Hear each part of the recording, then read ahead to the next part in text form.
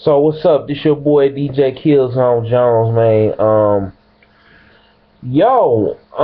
I saw Iron Man 3. The movie was dope. Um, I'm gonna go ahead on in. This is my review. I ain't gonna do a whole bunch of fanciness. Y'all already know. I'm gonna put this stuff on STFUandPlay. From STFUandPlay and from RealTalkGamer.com. Y'all can check out all the reviews and all the coverage that we had over there. So, my thing with this movie, and I'm gonna go ahead on and say this: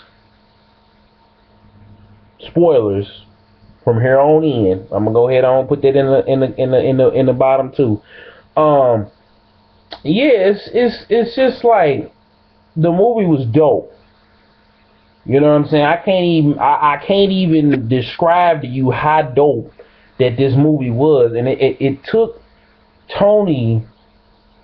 Tony Stark, Robert Downey Jr., same person. But anyway, it took him from, okay, in the first movie he was cocky. He felt like, he was Iron Man, yay. And the first one to me is still the best one.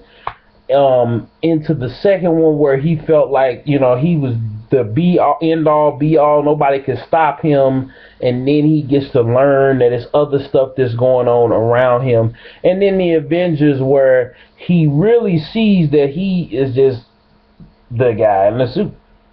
You know what I'm saying? And in this one he learns that he's not the guy. He is the guy that makes the suit. The suit is nothing without him. Tony Stark isn't just his suits. He is Iron Man. He has put this together. I mean, he makes 42 different suits. 42. That's that. I mean, I don't know how they could, kind of cross the streams over there, because Sony isn't doing these Iron Man movies. But yeah, it's just weird, how they did that. But anyway, he learns, that now there are people out there, not just the super villains, but people who he in his personal life, with Killian, and Killian made the Extremis, and the Extremis in the comic books was this big event in Iron Man where this guy was blowing stuff up. He was, infecting people with it, and then, other folks knew about what was going on, but if they knew or they were down with Killian, he infected them, and if he wanted to, he could just, you know what I'm saying? So in this movie, I kind of see where they had to give him a little task force to go out and, try to get Tony and then go get, you know what I'm saying? So it just seemed, at the very, very beginning, it felt like the dude was being butthurt. It kind of reminded me of Batman, Batman Forever with the Joker, and not Joker, with Batman Forever with the Riddler, and how the Riddler was butthurt that Bruce Wayne wouldn't, what I'm saying, wouldn't take his idea and everything else. He thought he got blown off, and well, this one he thought he got blown off. He really didn't get blown off. Well, he may have, but it kind of implied Tony blows him off. But he blows off the chick, and that's how they end up, intermingling. And the house scene, oh my God! Even though Tony gets wrecked, he almost gets wrecked in this. For him, for Gwyneth Paltrow as Pepper Potts putting on this suit, putting the suit on her, and she getting to do her thing. Now, first of all, I'm gonna say this: the people who do the TV spots don't ever show like, you know what I'm saying? Don't ever show a part like that during a daggone TV spot. That should have been something for the preview, a split second. Y'all had to put it in a TV spot. Now everybody who hadn't seen the movie yet is gonna get. Then on top of that, don't put the end. But anyway, back to the house. The whole man, and he pretty much told this dude, meet me at the crib. You know what I'm saying? Tony Stark just went black on everybody. I'm like, dang, he's sitting up here. Did he take the phone and bill me? Like, that was total world, because, like, hey, did the MySpace. I felt like this was World Star because everybody was watching and you had all the paparazzi. It was like Justin Bieber, World Star, TMZ. And he was like, bill me. Jumps into the Aston Martin and speeds off, gets there. Then you know what I'm saying, and it was crazy. It was just crazy. Then you know, as he got with the little kid, and the little kid in a small town in Tennessee was crazy.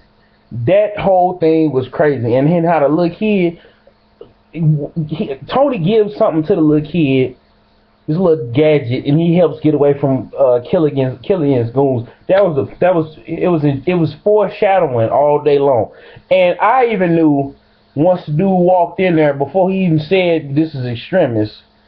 I said, you know what? Ain't no way in the world they're gonna have both Mandarin in here. Then enter Ben Kingsley as the actor. I love how his accent and everything was all evil and maniacal and everything else, and how everybody was ticked off that Ben Kingsley was gonna be the Mandarin, and somehow they was gonna shoehorn him in here with this plot. And then you saw the rings and everything. They faked everybody out. Then you know, it just kept going, and it was like, okay, he figures out what's the extremist. Like, gets the what's his name? Pepper gets captured, infected.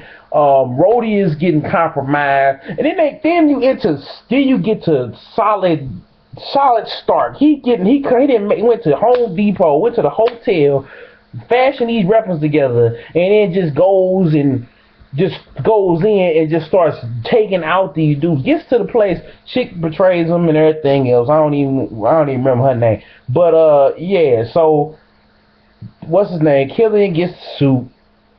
You know what I'm saying? Blows up Air Force One due to earlier in the movie where they knew how to track Air Force One. That was genius. And then they had the fake actors. I don't even know why.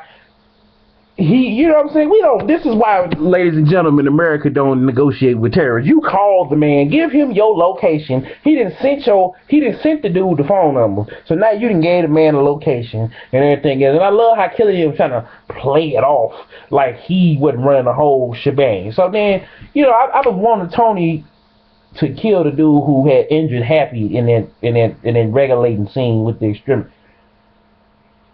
He blasts him through the chest, and I was so happy because the dude had the Air Force One captain helmet on, and you know, total Terminator 2 ripoff. But anyway, and then the movie just keeps going, and then they get to the oil tanker. The president is rigged up in the suit and everything.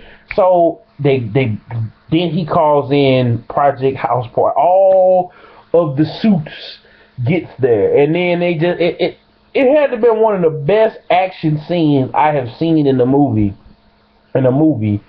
since, like, well, let me think of something else that was, I can't even think of nothing that was this dope. Not on a regular film, like on animated movies. You know, you know what, I'm gonna say that this was the best action. The Project Happy Hour or whatever was Project House Party was the best action scene I done seen since the TIE Fighter scene was in Star Wars: A New Hope. Other than the Avengers, but the Avengers was kind of it was kind of at the end, like near the end of the fight was kind of whatchamacallit. This was just totally just badass. This was just bad from the beginning to the end. And then everybody thought Pepper was dead, and I was like, then somebody that was sitting with me was like, no, she gonna be alright. She gonna be alright. So then she comes up and they tag team whooping him. Then you see Pepper. You see Pepper. My bad. I'm thinking of Gadget Boy. So yeah, Pepper. You see her. You know, at the end, kick butt, and it was just, to me, I felt like that this was a more intimate tale of Tony, how Tony has realized he ain't that people, he got enemies, some of them he didn't made, you know what I'm saying? So, you know, if I had to give this a number, if I had to give this a total, you know what I'm saying, if I had to give this a rating, I would give it a 8 out of 10 or a 4 out of 5. It wasn't perfect, it wasn't just the best movie. It wasn't the best movie. I would say this: it's the best movie in the series. If I had to put them all in chronological order, I had to say Iron Man 1, Iron Man 1, Iron Man 3, Avengers, Captain America,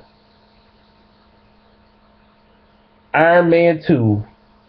No. Thor, Iron Man 2, The Incredible Hulk, and I think I got everything. But that would be the order. Iron Man 3. No, Iron Man 3, Avengers. That's the order right there, and it's a good order. You know, Avengers 2 wasn't bad, wasn't a terrible movie. Same time, it didn't live up to this. This lived up to expectation. It couldn't do what number one did because number one did what it did because it was number one. Just the same way that Batman '89 or Mask of the Phantasm or I ain't gonna even say Batman, but Batman '89 was for the whole series. It's still something about Batman '89 that makes it so good that none of the other movies other than Dark Knight, but that's a whole different type of film, and Dark Knight, right, a whole different type of feel. But yeah, this your boy. I'm done. DJ Killzown Jones, man. Peace.